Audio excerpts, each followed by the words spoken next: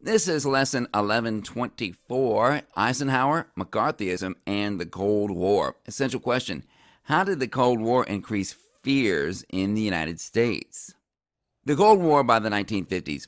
In the 1950s, Cold War tensions led to anxiety and fear in America. The USSR dominated Eastern Europe, and China had fallen to communism. The Korean War had almost led to a full-scale war with China. And the U.S.-Soviet atomic arms race led to fears of a nuclear attack. The discovery of Soviet spies in the U.S. led to a new Red Scare, like the one in the 1920s. During the Red Scare, the government became concerned about the growth of communism in America. Causes? The Soviets successfully established communist regimes in Eastern Europe after World War II. The Soviets developed the atomic bomb more quickly than expected. Korean War ended in a stalemate, and Republicans gained politically by accusing Truman and the Democrats of being soft on communism.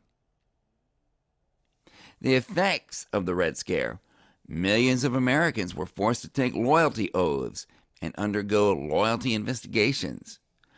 Activism by labor unions went into decline. People often tend to associate labor unions with socialism. Many people were afraid to speak out on public issues, and anti-communism continued to drive U.S. foreign policy. The Loyalty Review Board was created to investigate and dismiss disloyal government employees, and the House Un-American Activities Committee, HUAC, investigated suspected communists in the entertainment and other industries. So this was a committee in the House of Representatives, not the Senate. From 1947 to 1951, 3.2 million government employees were investigated. Of these, only 212 were dismissed as security risks. 2,900 resigned rather than face investigation. Red Scare fears in America were heightened by the discovery of spies working for the USSR. HUAC, the House Un-American Activities Committee, became very active at this time. State Department employee Alger Hiss was convicted of spying for the USSR, and the couple, Ethel and Julius Rosenberg, were convicted and executed for passing atomic bomb secrets to the USSR. Here's a picture of Alger Hiss and a picture of Julius and Ethel Rosenberg. In 1947, numerous Hollywood writers and executives were investigated by HUAC. 500 of those were blacklisted from the film industry, and some were sent to prison for refusing to answer HUAC's questions in the House of Representatives. Here's a picture of protesters protesting against what HUAC was doing. McCarthyism. In the year 1950, Wisconsin Senator Joseph McCarthy emerged as the leader of anti-communism in the U.S. He attacked President Truman and the Democrats for supposedly allowing communists to infiltrate the government. He used public trials to make unsupported accusations against suspected communists in the State Department and the U.S. military. Let's examine the document titled McCarthy's Telegram to Truman, and then, after a brief discussion, read Truman's response to McCarthy. This is McCarthy's telegram to Truman, and it says this: The President, the White House. In a Lincoln Day speech at Wheeling Thursday night, I stated that the State Department harbors a nest of communists and communist sympathizers who are helping to shape our foreign policy. I further stated that I have in my possession the names of 53 communists who are in the State Department at present, a State Department spokesman. By the way, this list that he wrote to the president about did not exist. He made it up. He was lying. So this is President Truman's response to McCarthy. I love it. My dear Senator, I read your telegram of February 11th from Reno, Nevada with a great deal of interest. And this is the first time in my experience, and I was 10 years in the Senate, that I have ever heard of a senator trying to discredit his own government before the world.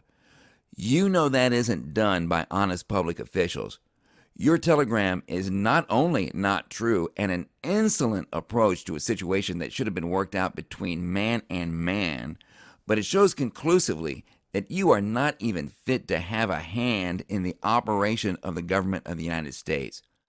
I am very sure that the people of Wisconsin are extremely sorry that they are represented by a person who has as little sense of responsibility as you have. Sincerely yours, HST, and that's Harry Truman. McCarthy's attacks lasted 4 years, but McCarthyism did not result in a single confirmed communist or spy in the U.S. government. McCarthy was briefly popular, but by 1954 the Senate and American public grew tired of his bullying techniques, and he was censured by the Senate. Essential question: how did the Cold War evolve by the 1950s, and how did President Eisenhower respond to these foreign policy challenges? A couple of warm-up questions. What was the Red Scare? What was HUAC? And how did Joe McCarthy increase the tensions of the Red Scare? Eisenhower and the Cold War.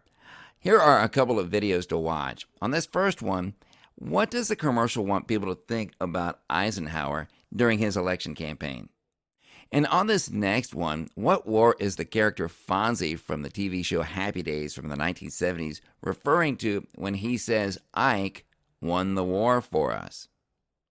In 1952, World War II hero Dwight D. Eisenhower was elected president. At home, he tried to promote the good times of the 1950s economic boom that was going on. In foreign policy, he took a strong stand against communism. Eisenhower began a new look to fight the Cold War. He invested heavily in new long-range nuclear missiles, ICBMs. In foreign policy, he used veiled threats of nuclear war to achieve his goals, and this was a negotiating technique called brinksmanship, aggressively negotiating your adversary to the very brink of war to get what you want. In the case of a Soviet attack, the U.S. promised, quote, massive retaliation, thus making use of nuclear weapons by either side unlikely.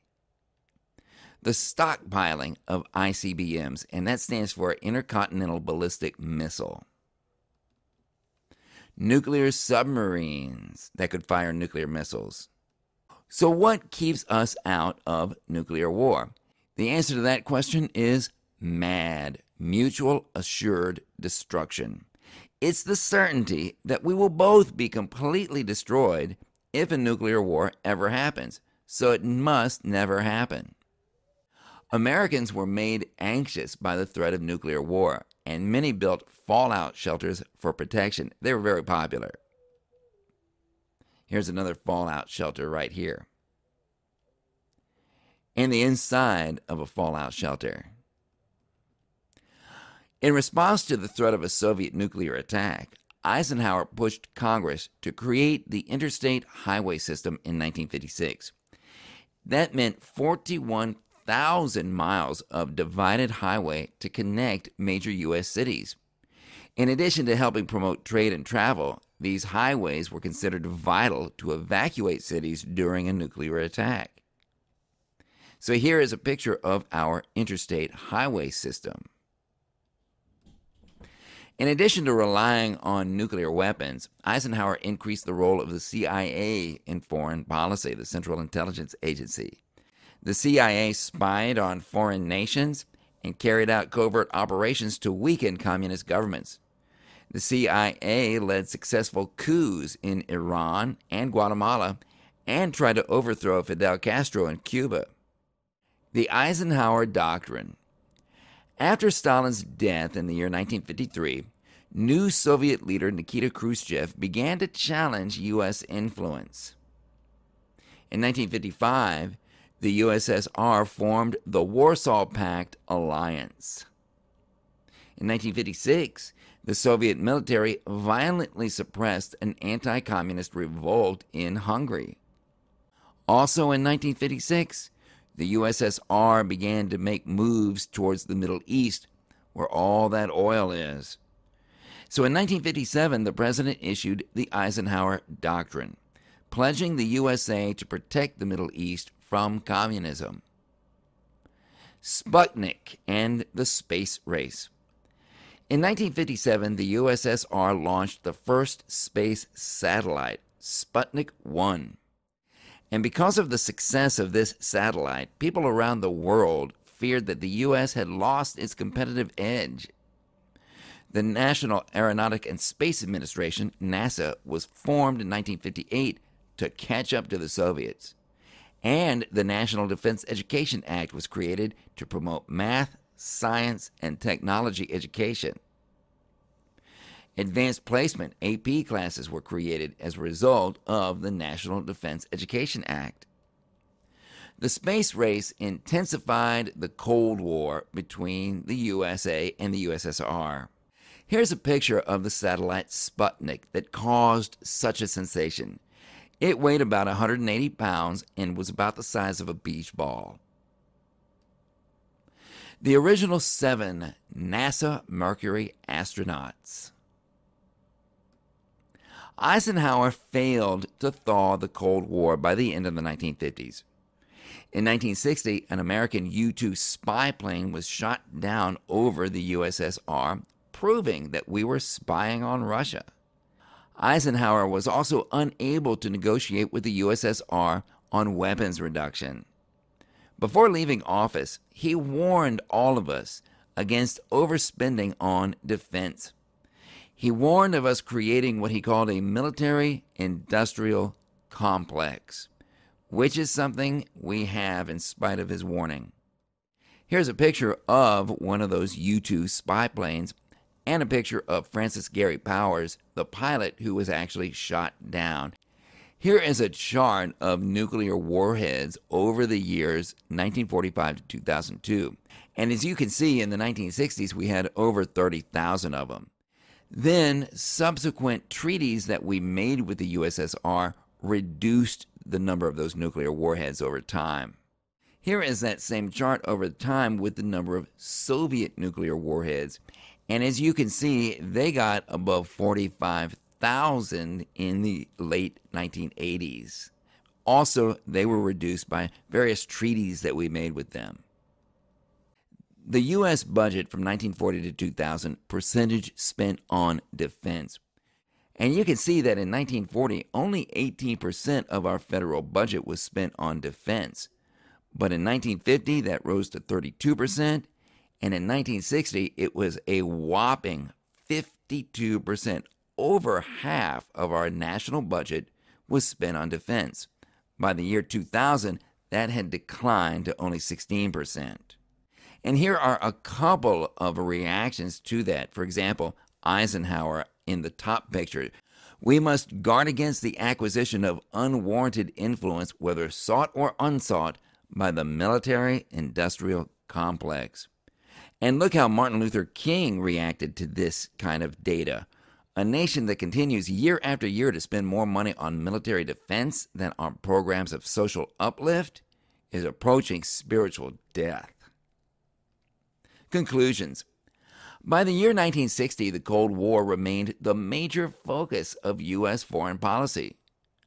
Truman contained communism in Europe, while Eisenhower used the CIA and brinksmanship to limit Soviet global influence. But Americans remained anxious due to McCarthyism, the threats of nuclear war, and increasing government spending on defense.